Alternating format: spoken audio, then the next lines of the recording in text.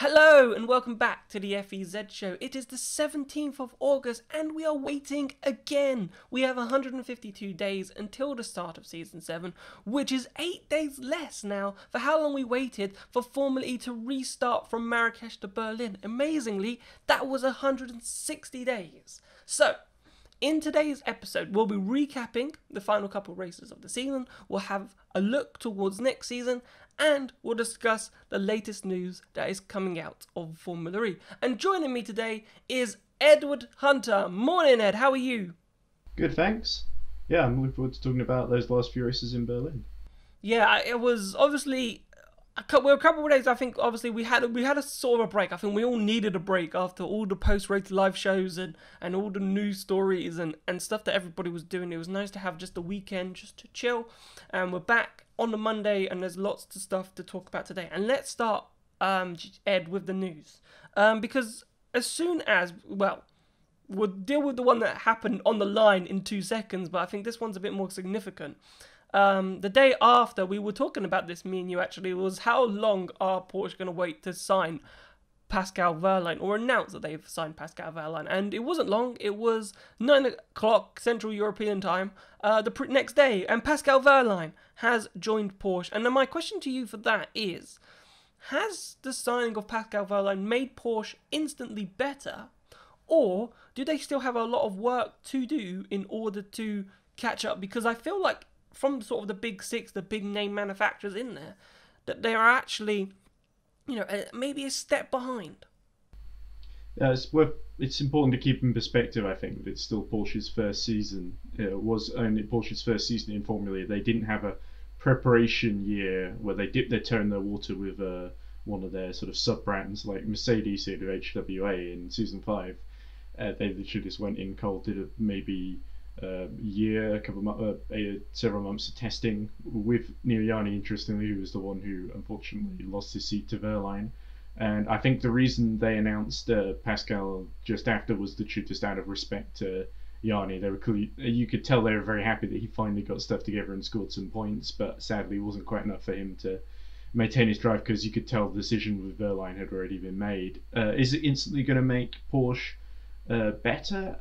I don't think so. I think Wehrlein's definitely a very talented driver, and I think he's hopefully going to be able to push the team forward. And is he going to be able to score the same amount of points as Lotterer? I don't know. I think they're both pretty interesting drivers. I think Wehrlein definitely feels like an investment for the future, whereas Lotterer is, I don't want to say getting on a bit, but he's definitely on the older side. So there's a sense that if Lotterer decides to call it a day, then they've got Wehrlein on their side to sort of take up the number one role. So I think it's definitely not necessarily a huge light year jump forward, but I think it's definitely, like I said, an investment in the future in Wehrlein.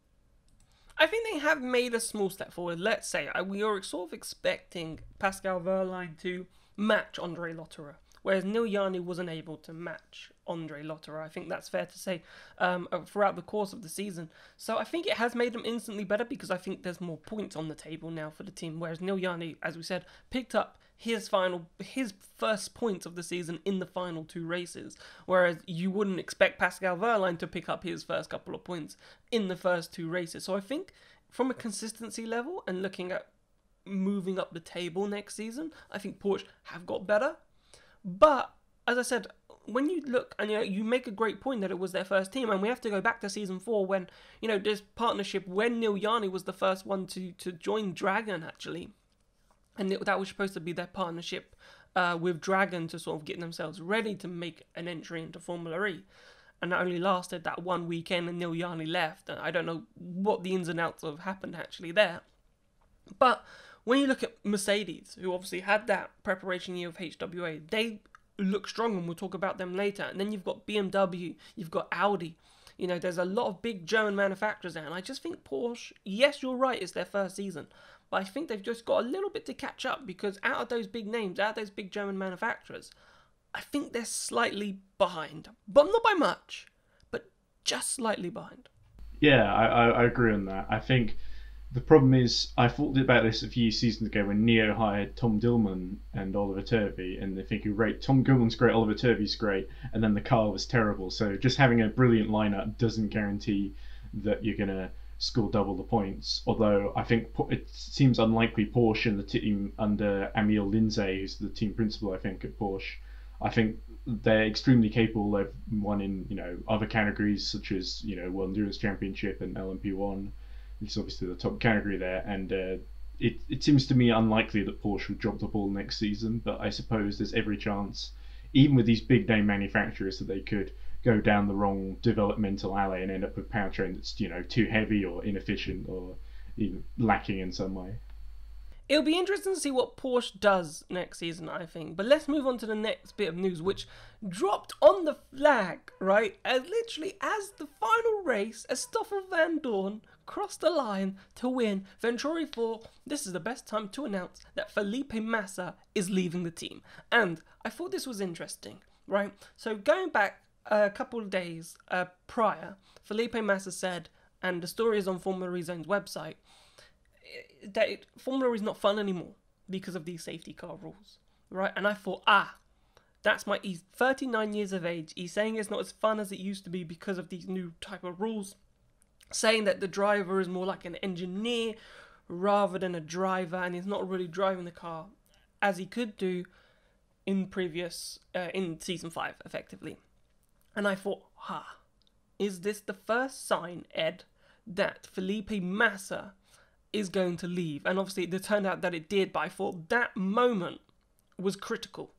Possibly. It could be that he kind of made up his mind during the break, and what happened in Berlin sort of confirmed that he only scored 3 points all season, whereas in season 5 he was on the podium in Monaco and he scored, I think, 39 points in total. He was something like 14th or 15th, and yeah, it was a pretty abysmal season, especially when you see Mortara in the other car, in the other Venturi, was able to score points a bit more consistently. Although I think it's fair to say in Berlin they just had a really tough time. Susie Wolf didn't seem to know what the problem was, and especially when you saw the factory Mercedes team doing well, it's a little bit disheartening for Venturi. But yeah, it definitely seems like Felipe didn't necessarily fall out with the team. He just fell out of love with the sport, unfortunately. So his 2-season love affair seems to be over.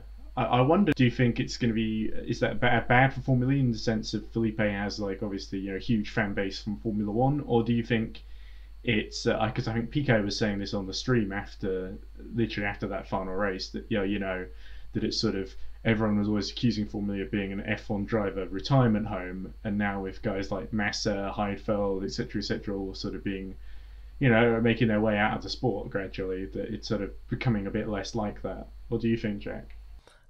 I think we have to look at the World Endurance Championship, right? A lot of drivers that were in F1 drop into the World Endurance Championship, and a lot of drivers that didn't make it into F1 drop into the World Endurance Championship. And F1 is the pinnacle of motorsport. We all know that.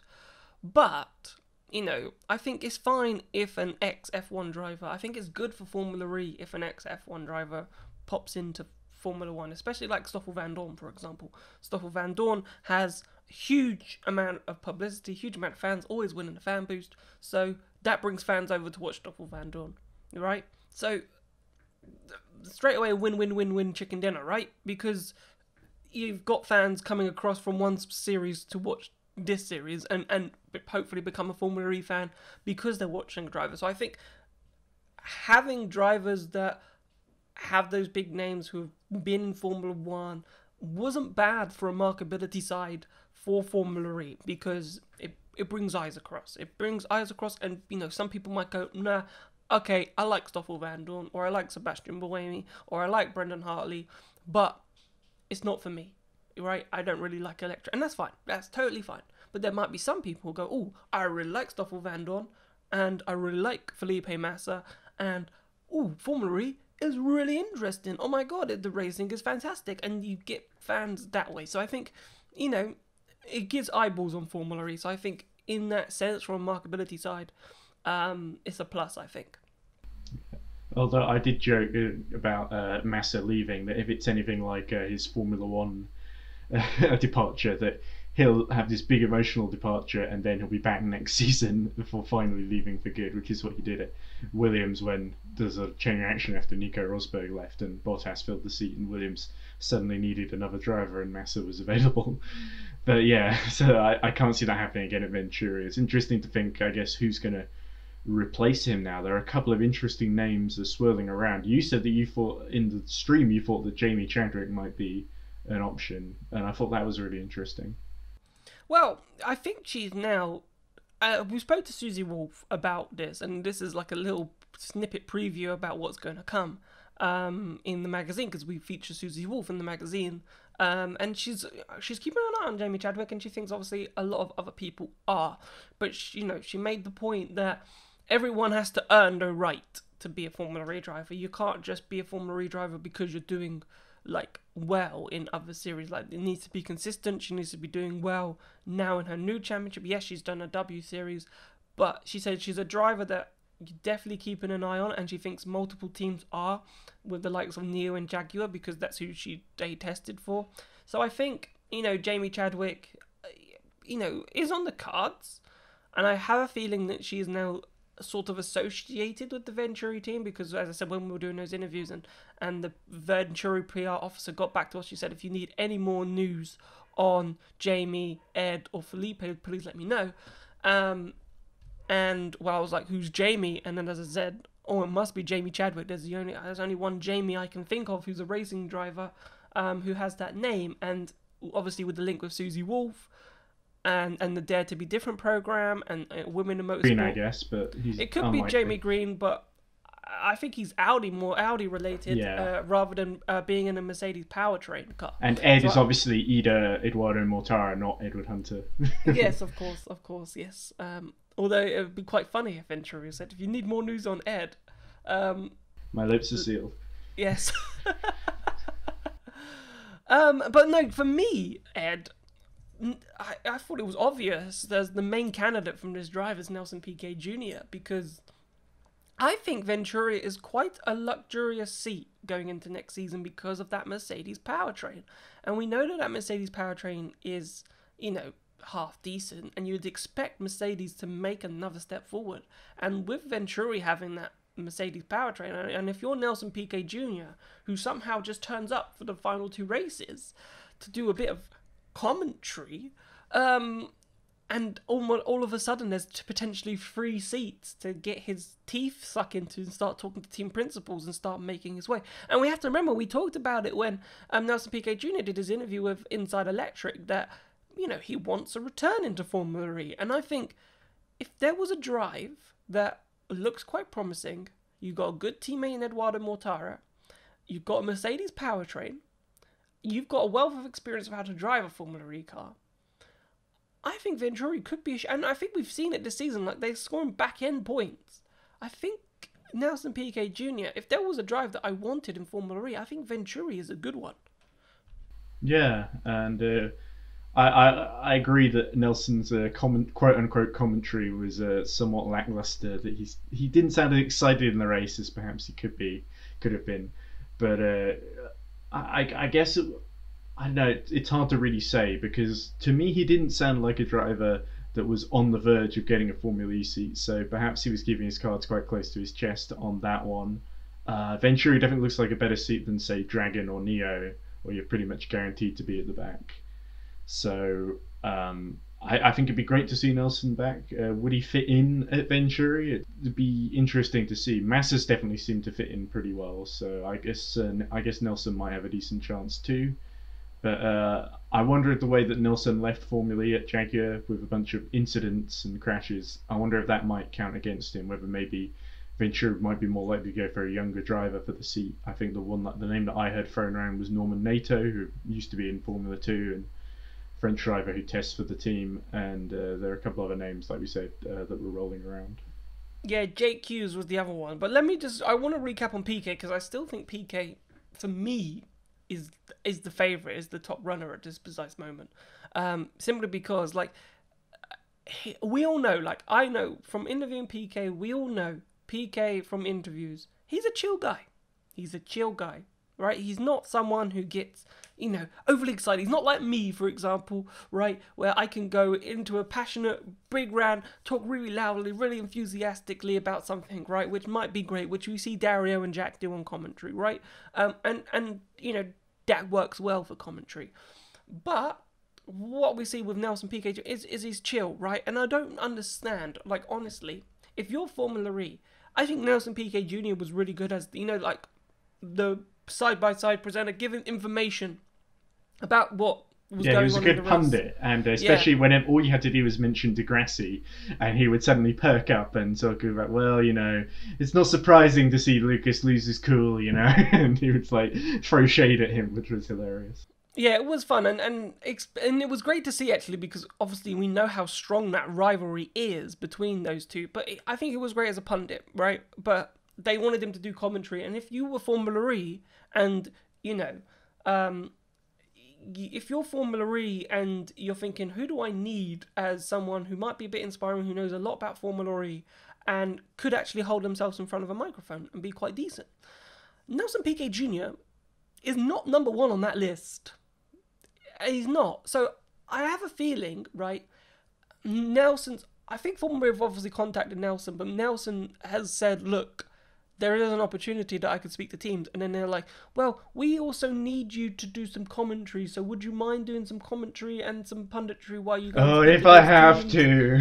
Yeah, okay. All right, then, if that's part of the plan that you want me to be in. So that, I honestly, and I know we're probably going quite long on this, but why would Nelson Piquet Jr.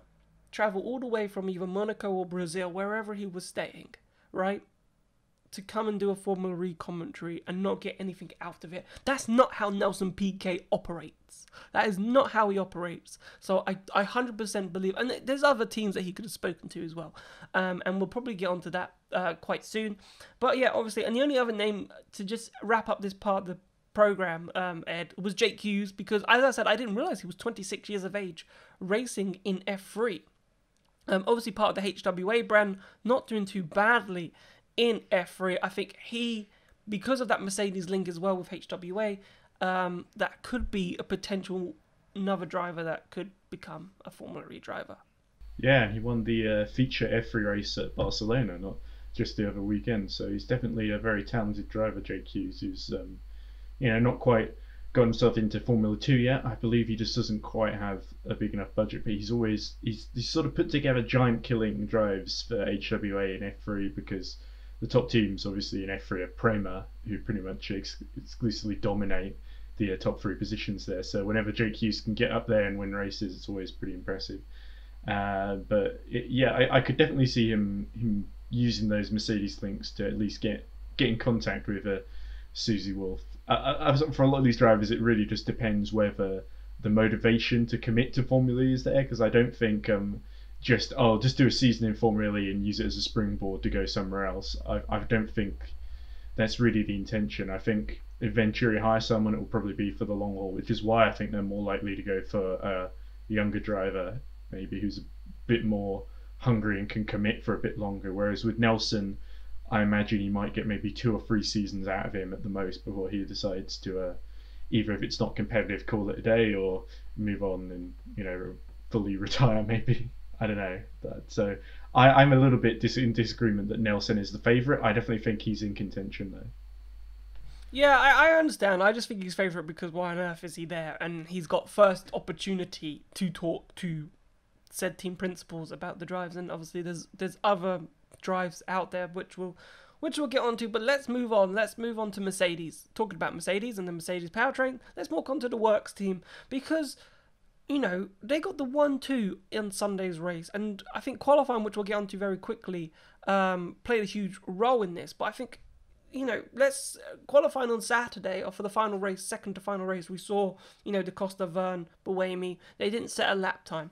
And Mercedes had the opportunity, right, to set a lap time and get up the grid. But both drivers, Nick de Vries hit the wall, Stoffel, Vandoorne went wide, and they both started down the order as well. But then on Sunday, something similar, Group 1 was just atrocious. And this time they managed to get both cars in the Super Bowl. Qualified well, Vandoorne being on pole, Nick de Vries I think was 4th, and then they managed to finish that race 1-2. So I'm like, yes, you did great on Sunday, but could they have potentially had a double win on Saturday and Sunday? Because obviously Oliver Rowland won on Saturday, but he didn't really have much competition. It was only really Robin Freins that was his competition, and you'd feel like Mercedes could be challenging Nissan if they were up there. But because of that poor qualifying, I think they didn't. So I'm thinking, did they miss out on an opportunity, Mercedes, to probably win both races?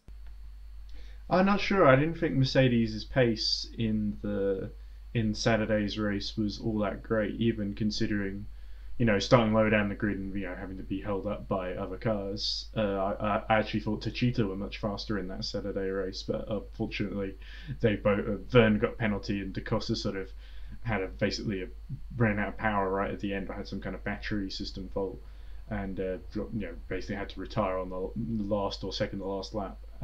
But yeah, Mercedes was definitely really impressive on Sunday. Once it's a little bit like Mercedes in other categories we've seen. Once they once they get up the front, they're pretty hard to catch. And I think also worth pointing out, Nissan did a very good job in both of those last two races as well, with Buemi and Rowland on Saturday. And Rowland, of course, taking his first win, which was a huge milestone for him. I've always liked Oliver Rowland. Oliver Rowland is a Yorkshireman from Barnsley.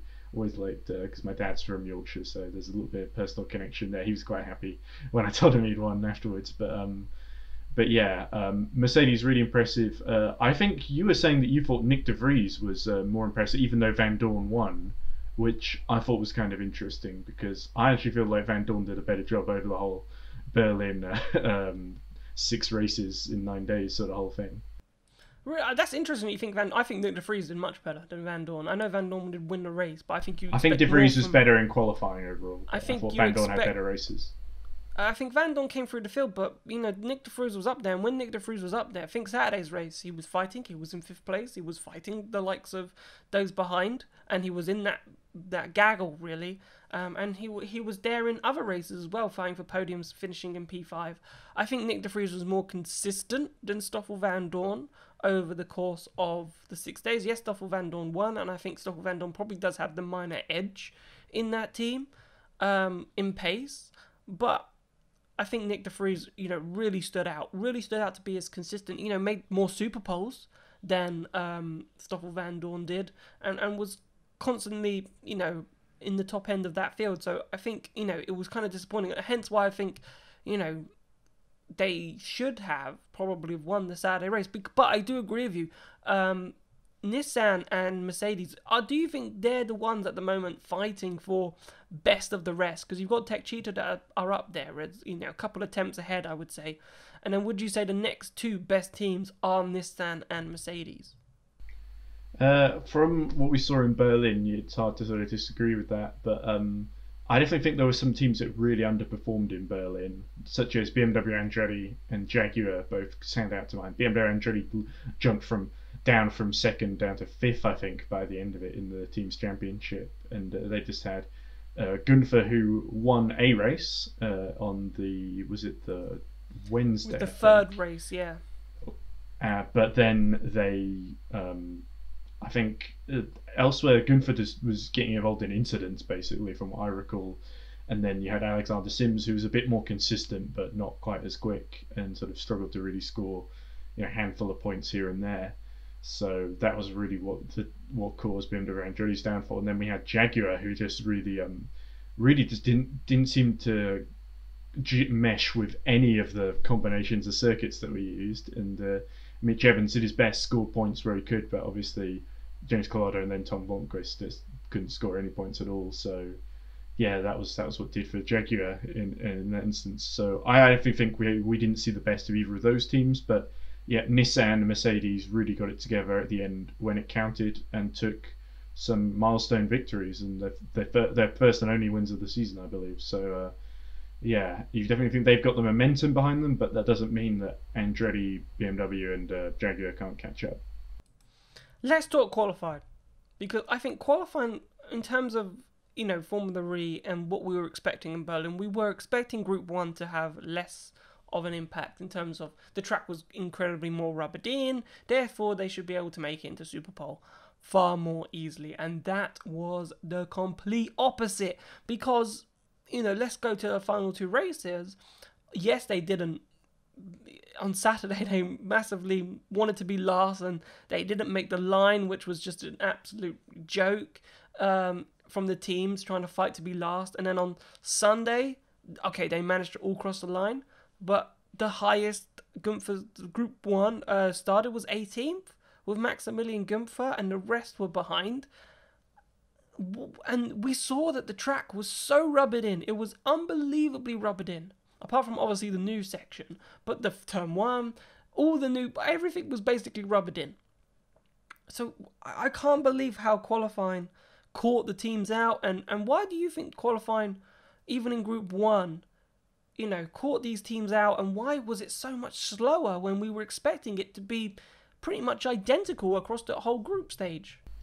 Well, I think having those extra 6 or 8, that whole extra section, I think that hadn't been used all week. I think maybe having those slower speed corners where it's much more sort of technical, I think that may have because when you're going through there, you see, like, I remember watching slow mos of Robin Freins bouncing over the curbs and stuff like that. It's corners where you have to be really aggressive to kind of get through, and I wonder if that just means that you get lots of marbles being thrown up there. You can't really go offline. I remember in one of the races, I think it was Saturday, where Di Grassi basically got caught out and went straight into, I think, the back of Gunther, which is one of the races where I think Gunther had to retire from.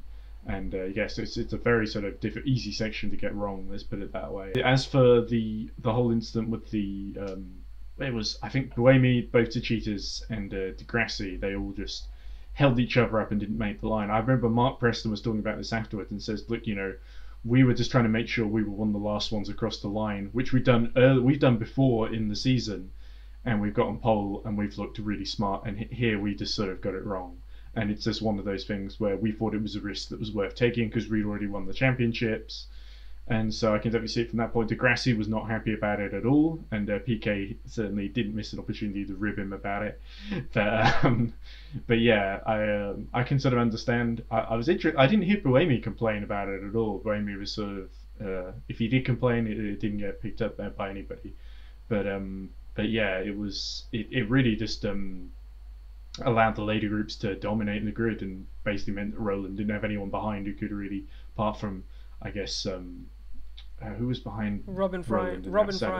Freins, wasn't it? Yeah, Freins, and there was the battle between Rast and Lotterer, which was quite entertaining. But yeah, I think I think they definitely blew a chance to at least get on the podium, if not do really well, the Techeetahs and possibly the Grassi Buemi as well. And it was all just because they were all trying to do the same thing. They were all on the same piece of track, and it all ended in kind of acrimony and complaining. It did indeed. I just was shocked. When you looked at the track and you were like, they all moan that it's not rubbered in and that it's kind of green. These weren't green tracks. These were really rubbered in tracks, especially some of the sections. You'd think that a car like the Techeetahs, the BMWs, yes, they may be. Weren't they washing away rubber in between the pairs of races? They did, but when you look at the track, there was still a lot of rubber down, right? They did wash the track between race 1, well, after the first weekend, going into the second sort of. So after Wednesday, Thursday, race 1 and 2, they did wash the track Friday. Full Saturday. I don't know if they washed the track. It didn't look like they'd washed the track, to be honest with you. It might have just been because they did it in reverse, so the rubber would have been in all the wrong places, mainly, like different lines. Maybe, but the track just looked so grippy, and obviously the lap times were getting quicker and quicker as each day went on. So it was kind of a shock. So let's move on then to next look ahead to next season, because as we say, I think we say this every year, Ed, that Formula E is probably going to be one of the most competitive years ever, and we probably do say that every year. But with Techeetah obviously having that gap, and with the likes of Mercedes, Audi, BMW, Nissan, possibly Porsche, put them in that battle as well, Jaguar as well, you're expecting at least one of those teams to bridge the gap to Techeetah. So Techeetah aren't as dominant as they've been for the last sort of 3 seasons, and try and maybe catch up. Yeah, we talked about this a little bit earlier in terms of we were speculating about a couple of teams that we thought might be up there. Yeah, I think it's always the case that I think because in comparison to certain other championships, sometimes Formula E does seem, by comparison, much more competitive. There's a sense of, oh, any team could win this race, or almost any team. We have got a little bit, I think, of a almost kind of two-tier system where we've got Neo and Dragon fighting at the back, and then all the other teams fighting a bit further up. I think generally there are a couple of exceptions. I don't know. I think one team we haven't talked too much about in this episode, at least, is Envision Virgin, who have got the Audi powertrain. I definitely think if the Audi wasn't necessarily the one to have, but Envision Virgin definitely got the most out of it this season. We're talking about Freins getting a couple of second places. I think they were a little bit unlucky not to win in any of the Berlin races, but Sam Bird did win earlier in the season in Saudi Arabia. And of course, they haven't got Sam Bird anymore. They've got Nick Cassidy, who's still pretty capable. But I think that's a good driver lineup. I think if anyone can, who's obviously just Cheetah were a customer team and then joined up with DS. But I think if anyone is a customer team at the moment that can challenge, it's probably Envision Virgin Racing. Let's talk a few potential driver moves. Let's throw our hat in the ring here. And why I want to throw my hat in the ring here for you, because I think this will interest you massively, is I think we've seen the last of Alexander Sims. Part of me hopes we haven't. But I think, honestly, with his performances in Berlin and the chances he had from Group 2 to capitalise on, the poor Group 1 qualifying sessions, he just didn't do it. He just did not do it. And I'm thinking, if I'm BMW, and there's always a question mark hanging over Sims' head, rightly or wrongly, however you feel about it, for me, probably wrongly. But I think we've obviously seen the last Alexander Sims race, and I'm thinking, well, who could replace Alexander Sims, who's on the current Formula E grid? I know people would say, well, they just look at their BMW drive program and go for maybe Lucas Auer or Aya, who was at the track. But I honestly think I wouldn't do that. I'd have a look at a certain Oliver Turvey, who's in that Neo car. I'm thinking, who could actually come into this team and start challenging for wins with Gunther straight away? And there's only one man that comes to my mind who would be available, and that would be Oliver Turvey. What do you think on that? Yeah, I guess they might. I guess someone like Daniel Abt might also be available too. But Turvey seems like, I definitely think Turvey might be the more attractive candidate, given that he generally beat Daniel Abt in a lot of those Berlin races, even in the horrible Neo. He kept getting hit by the cars, and he had to continue a huge damage. But yeah, I don't know. I feel a bit sad for Alexander Sims because he started the season so strongly, and we really saw almost the best and also kind of the worst of it. I think his qualifying after Saudi Arabia wasn't terribly consistent, and often he would end up having to do a lot of recovery drives.